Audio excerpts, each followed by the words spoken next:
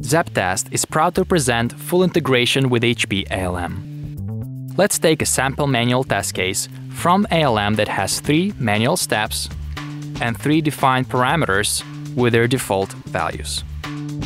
Now simply open this test case from ZAPTEST, and it will be automatically prepared for automation.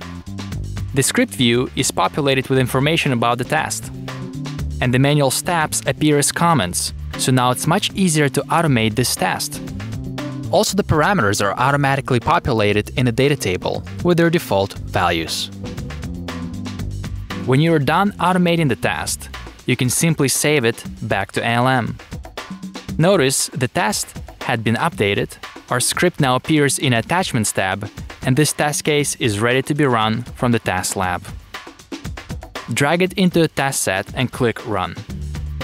You can run ZAPTests from ALM on a local machine or remote, and when the test execution is complete, the results are uploaded back to ALM and stored for review. Our test run passed successfully. Let's go to Test Runs module to check the detailed results. You can find them in the Attachments tab. Simply double-click the results file and see the details of each executed step.